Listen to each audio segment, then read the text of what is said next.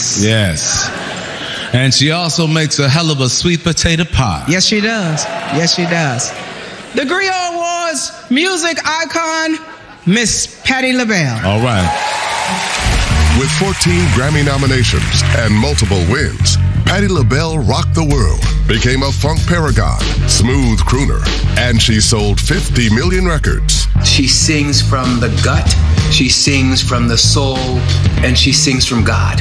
Patti's been celebrated for her wild extremes and costume choices. This godmother of soul had 5 best-selling cookbooks, and at one point, her sweet potato pie was flying out of stores at 1 per second. She earned 11 Lifetime Achievement Awards, had a street named after her in Philadelphia, and has been inducted into the Grammy Hall of Fame. After 7 decades performing, Patti is still rocking hard. Your voice is a gift to all of us. Your heart is a gift to all of us.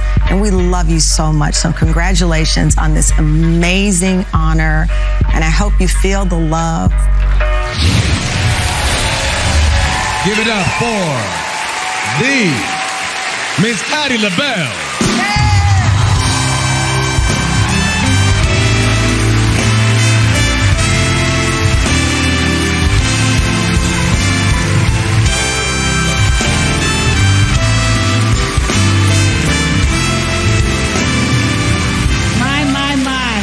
Thank you so much. I'm honored to be in the presence of all the honorees. Ooh, Ben, you talk, my God, and we all listen. I think Byron Allen is a genius.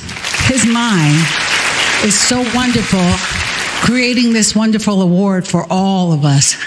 And I don't have much to say because I'm not a talker, I'm a singer, and I get shy when I have to talk. But Byron, thank you so much for all you've done and all you're going to continue to do. I love your mom.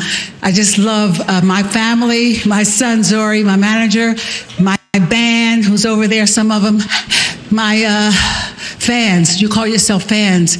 I call you friends because for the last, I'm 78 years young, and for the last 78 years, you've been in my corner, pushing me up. I hope to never disappoint you all. God bless you, and thank you for having me in your mind. God bless you. Thank you, Byron. Woo! Grio! Coming up next, Don Peebles, Queen Latifah, Tyler Perry, and much, much more.